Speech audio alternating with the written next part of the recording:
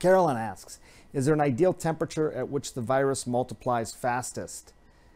So Carolyn, I think you're asking about within the body at the temperature that the virus multiplies fastest. Think of it like this. The virus likes humans as hosts because of the ambient temperature and the environment that the human body provides. So normal temperature is where the virus likes it, and we often mount a fever, start to increase our temperature to try and make the human body less hospitable for the virus. So increasing the temperature probably decreases the speed of that replication.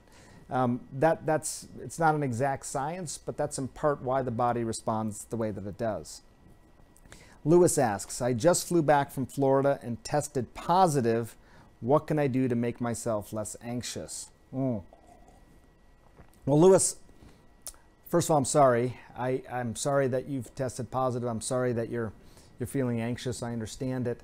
Obviously, I don't know much about your background, your history, how old you are, pre-existing conditions. A couple things to keep in mind. First of all, if you just got tested positive and you weren't having any symptoms, that would obviously be a different situation versus if you were starting to feel ill. I think there's a couple things that you should do, and I would recommend this, frankly, for anybody who's watching, regardless of whether you've tested positive. Telehealth has become a big deal in this country. I mean, the amount of visits that are now happening via the screen where you can talk to your healthcare provider like this, I think is exponentially increased over the last year. It's important, I think, for everybody to try and set up how they're going to do telehealth visits with their own doctor, their own hospital. Talk to your doctor's office, wherever you're getting your care, and set that up now. Download the software onto your computer, whatever it takes, so that you can do telehealth visits. And I'm talking about this pandemic, but even afterward. This is going to be different. And I think, Lewis, that will help allay some of your anxiety as well, just being able to have that resource. For yourself personally, if you are feeling sick at all, treat the symptoms. If you're feeling congested, decongestants, take something for your fever. You also may want to consider measuring your overall pulse oximetry, how much oxygenation is in your blood. It's called a pulse oximeter. You can buy these now. They were hard to get. They're easier to get now. Just measure your blood oxygenation. Make sure it's staying normal. I wish you the best, Lewis. Again, I'm sorry you're going through this. I'm sorry you're anxious about it. I understand it. Hopefully that helps a little bit with what little information I know about you.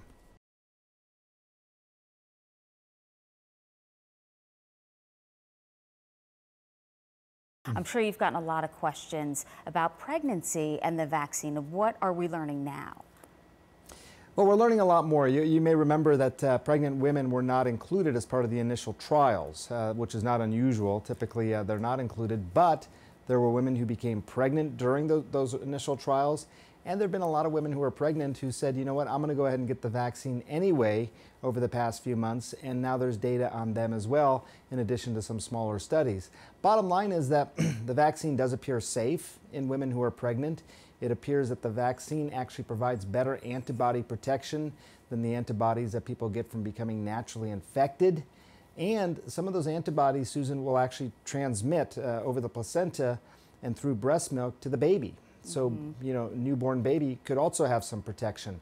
What they're trying to figure out still is when is the best time to give a dose of the vaccine to a pregnant woman? Which trimester is one better than the other? Is there one vaccine that may be better than the other? Is the dosing different? Stuff like that. But overall, you know, pregnant women have already been taking the vaccine, and now there's increasing evidence that it's safe and effective.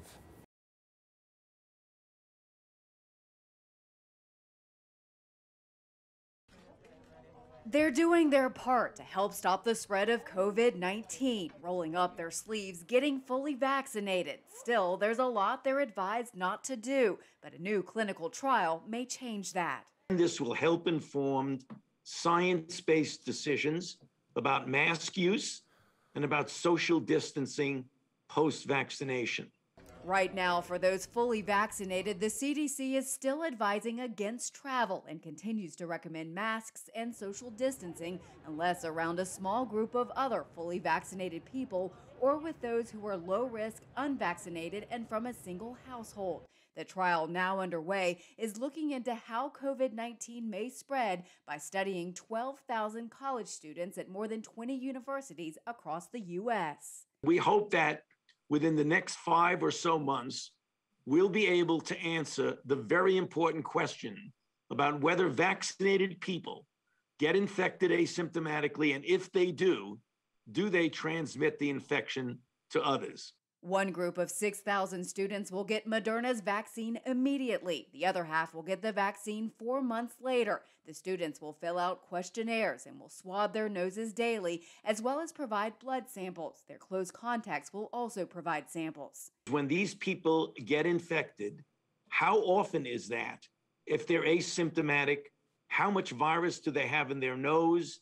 And do they transmit it to people who are their close contacts? Those answers will help form recommendations on the future for the fully vaccinated. For Health Minute, I'm Andy Gaither.